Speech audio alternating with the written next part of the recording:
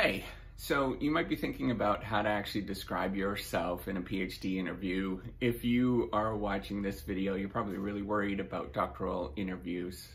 So if you don't know me, I am Professor Dave Maslach. I'm an Associate Professor of Innovation Strategy and Entrepreneurship.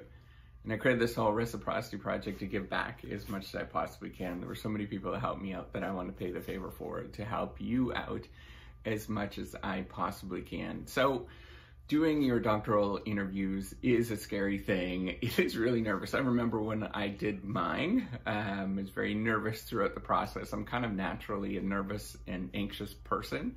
I do have that sort of underlying thing. And one of the questions that does come up, I've been on both sides, right? So I've been on where you are right now, if you're watching this. I've also been on the side where I have, interviewed various people for doctoral positions and doctoral programs. And that question comes up is, can you tell us about yourself or describe yourself and who you are as an individual? It's usually kind of, it might come up or it might not come up. It sort of depends on what's going on and how you described yourself within the application. So we do read the applications and go through all of those different applications. And sometimes it just doesn't show who you are, and we're just kind of curious more than anything. Do you know what research is about? And then, B, who is this person that's actually applying to the program that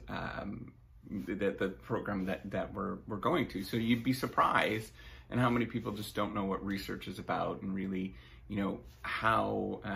what we do. It's kind of a obscure, weird world. I don't think a lot of people really truly understand what being in research is about and what academia is about. And I think that's why there's all these myths and stuff like that. It's kind of goofy stuff that's going on in the world around us.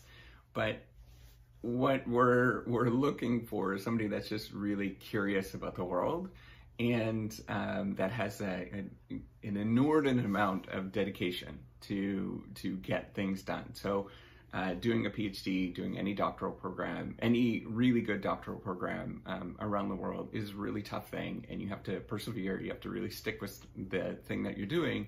And the last thing we want to do is to bring somebody in that is going to really struggle and not, thrive. And so that's what we're actually more looking out for you than we are for, making sure that the program is amazing and stuff like that. But we really just want to do what's best for you, because the best thing that you can possibly do is to find something that fits you as an individual. It has nothing to do with, getting into the program and all that kind of stuff. It's really is this going to be a good career for you?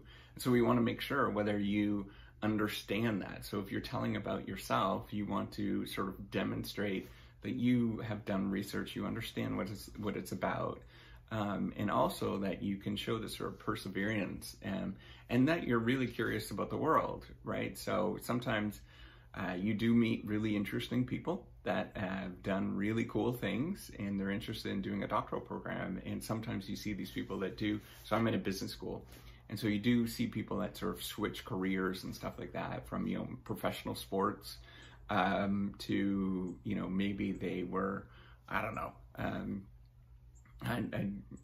that they were a management consultant at some large highfalutin firm, and then they decided to sort of change careers and stuff like that. So we just want to know why you're doing that and what you're about, what has led you to the point of wanting to do research. And then as well as why do research with us specifically as this sort of faculty. So every school, every program that you apply to, it's a lot more smaller than you think it is. So you think it's a big, grand university that's really scary and stuff like that. Actually, it's just most programs you're applying to, a few people that are actually still active doing research. So most departments, so colleges, or, business, or whether it's a business school, they're kind of divided into departments. And so you're applying to each individual, those departments. I'm in a management department,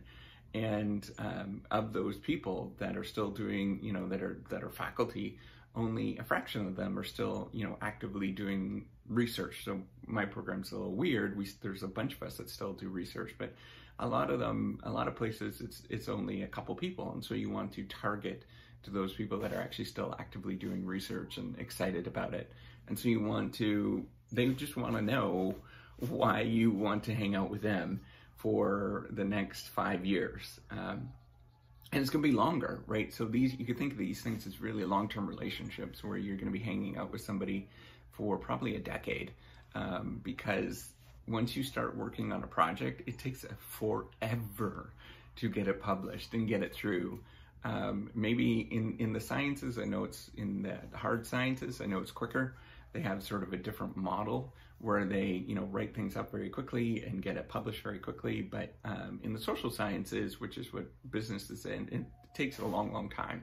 And even if you were in the hard sciences and you're planning on doing a really, really good article to get it into Nature or Science or something like that, it's still going to take you a long time to get it into that particular domain. So you just realize that these are long-term relationships. They're like marriages more than anything, that you're hanging out with somebody. So we just want to make sure that you're ready for something like this. And so you should really think about, doing this, and, really think, who are you as an individual and why do you actually want to go into research? Just really don't do it just because of, your parents are telling you to do it or anything like that. Really figure out what you're about. And if you are not the person that's driving your will to do something and to go into research, then you're probably not going in the right career. You probably have to think about why you're doing things in your life. So that's all we're looking for, is to have a real, honest sort of understanding of, are you going into research for the right reasons? And are you coming to the program that we're a part of for all the right reasons? And you know who we are, so you have to read a couple of our papers, understand what we're about, and really just kind of curious and interested in who we are as a group. So that's it. That's really the thing that you have to tell about yourself, is, tell your true story about who you are and how you arrived upon getting into research or thinking about research. And then you're going to do well. And then, tell the real reason about why you're actually thinking about the program that you are actually talking to. Anyways, so with that, give me a thumbs up if you like this video. Do subscribe to the YouTube channel. Try to make it as helpful as I possibly can for you. All right, take care. Bye.